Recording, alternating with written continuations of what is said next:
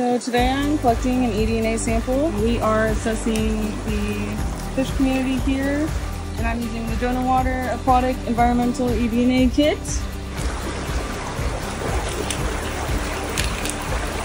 So this is my filter. I'm going to be extracting water from the creek, attaching this, and then running water over the filter. And the filter will capture any DNA particles present in the water. And this is what we're going to turn into the lab and get our results back later on. It's important to collect your water sample upstream of where you are in the water so that any contamination that might be on your waders or your boots doesn't end up in your sample.